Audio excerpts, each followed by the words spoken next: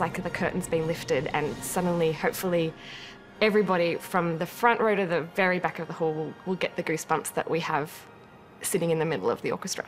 I think it's one of the most exciting, immense works in the repertoire. So to perform that back on this stage in this hall with this incredible conductor and the orchestra sounding the way it is, I think it's going to be an amazing performance. Over the past 2 years, one of Australia's most famous icons has been undergoing a major transformation. Finally, the renewed concert hall is opening its doors to the Sydney Symphony Orchestra, along with its new Chief Conductor, Simone Young. It just felt right at this time to be coming back and to become the Chief Conductor of the orchestra when they're moving into this whole new phase with the beautifully renovated hall, which is exceeding all of our expectations. It feels like a natural development and a very healthy one. And now we get to grow together over the next few years, which is incredibly exciting. For us, this doesn't feel like a revamped hall. It feels like we are in a new hall. So I think if as an audience member, there are the superficial things that you're going to see. There's this lovely sweep with the risers on the stage, which sort of atmospherically create a kind of a hug around the orchestra, if you like. There are the magenta pedals. These pedals, they really make a difference. During the acoustic testing, we've been playing with the pedals at 8-metre height, 9-metre, 9.5, 10, and it's astonishing what a difference even just a half a metre of extra elevation or lowering it, actually how that affects the sounds. And it's incredibly exciting to have that sort of versatility and a wonderful opportunity for us to really take off on a whole new exploration of what we are capable of within the music.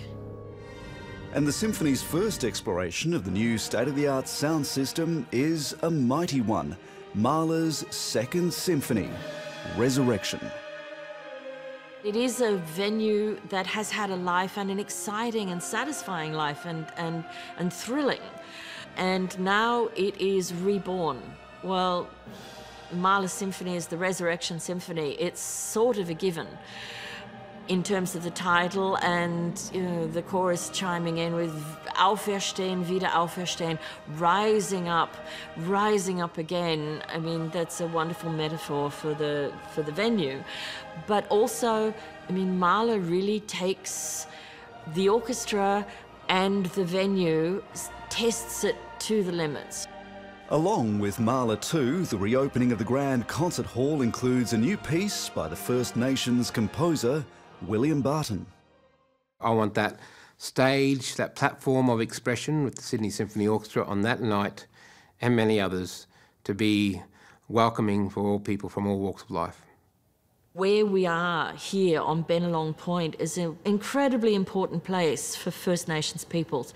I wanted to have a composition that reflected that, and that those were the first orchestral sounds that we're hearing in this new venue. Mahler is always a challenge.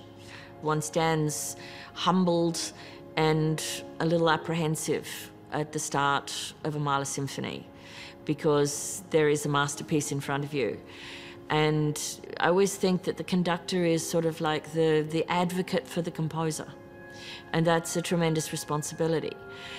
Mahler makes it, however, a very grateful, thankful responsibility, because one is rewarded with such extraordinary beauty. I'm going to get very emotional, and that's okay. Music is very emotional, and it's one of the few real releases we have for that, without having something visual saying, this is what you have to think. That's the beauty of a symphonic concert, is that you can actually let your mind release and let your imagination fly with this extraordinary music.